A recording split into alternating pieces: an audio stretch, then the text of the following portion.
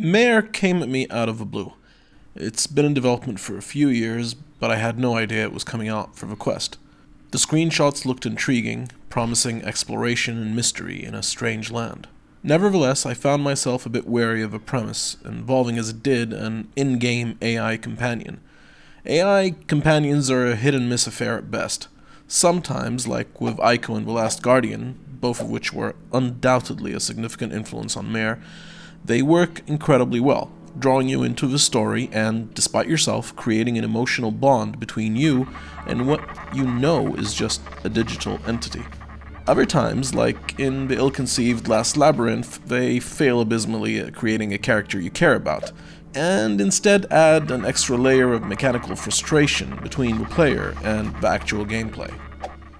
On startup, Mare immediately distinguishes itself with fantastic art direction and a GUI that puts you in the middle of a minimalistic but slick chapter selection menu.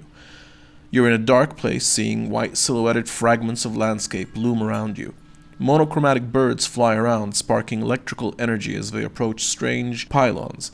You don't quite understand what's going on, but you can click on a pylon, and in doing so, a large mechanical bird awakens and flies through a portal, taking you into the first chapter and setting you on your journey.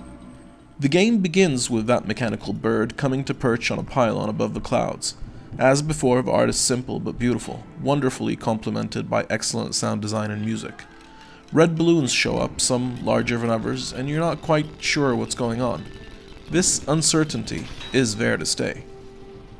Interactivity in Mare is limited but purposeful. You can click on pylons to make the bird go to them, and you can click on the environment and objects to discharge electrical bolts at them. Sometimes you are accompanied by a flock of smaller birds, and you can send them off to fly around objects and spark them up on their own.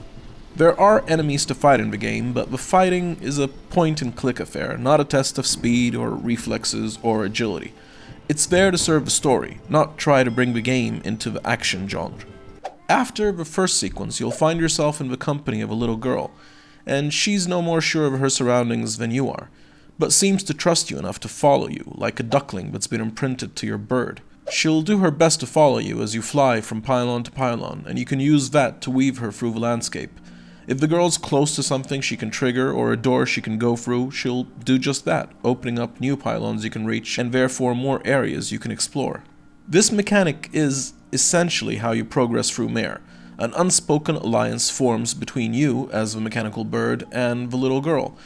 Mare builds on that relationship, and in time you grow protective of the girl, defending her from dangers that lie ahead, so long as it doesn't actually interfere with your mission, that is. Mare doesn't explain itself, and although that's frustrating on some level, it's part of the game's DNA. It's a dangerous gambit on the developer's part, to obscure a game's backstory so much that the player isn't quite sure what it was all about even after finishing it. To their credit, the small team at Vision Trick pull it off. Mare plays out across 8 chapters, and if I'm going to nitpick, I'd say that the chapter divisions seem somewhat arbitrary. There's no dramatic change of scenery between chapters, for instance. Sure, the levels progressively move what little you understand along, but other than the stark contrast between the first chapter and all the rest, they all share a similar color palette and occur more or less in the same general setting. Having said that, the setting is quite stunning, so this isn't quite the complaint it might at first sound like. I've referred to Mare as a game several times throughout this review, and perhaps in doing so I'm doing it a slight injustice. It's easy to consider it a game because it has puzzles to solve, a landscape to unlock, and choices to make. So in that sense, yes, it is a game. However, perhaps out of an abundance of caution, Vision Trick's website refers to it as an exploratory and sensory VR experience. Perhaps so as not to antagonize players who might criticize its brevity. So let's modify that description a little and say that Mare is an exploratory VR experience with light puzzles. It features an incredible atmosphere, mesmerizing graphics, excellent sound, and a purposefully oblique narrative. The whole world of Mare feels both mysterious and macabre. It's borderline creepy at times and beautiful throughout its campaign. The puzzles aren't challenging to any seasoned gamer, but they do evolve gradually, keep the player engaged, and don't overstay their welcome with needless fluffy repetition. For players who want more of a challenge, the game has collectible cats dispersed throughout the levels. On my first playthrough, I collected about half of them without trying too hard, but some were difficult enough that I decided I'd save them for my next playthrough.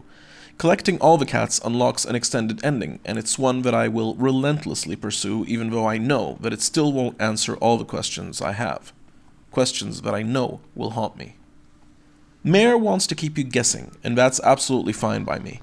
I'm confident that before long there will be a small but dedicated online fanbase working together to decipher its clues and work out the nature of the story it tells. The fact of the matter is that I truly enjoyed Mare. I love titles that are genre-breaking, and I love games that are unique and difficult to classify, and Mare is both those things. It also doesn't hurt that it's very slick and just a little bit twisted.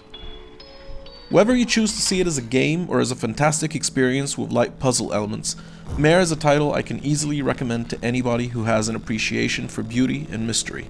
It evokes a mood unlike any I've experienced in VR, and truly feels like a cousin of Fumito Ueda's console masterpieces. It may be brief, but its impact will far outlive its duration, proving beyond a doubt that it is the quality of our experiences that matter, and not their length. Overall, 9. Magical.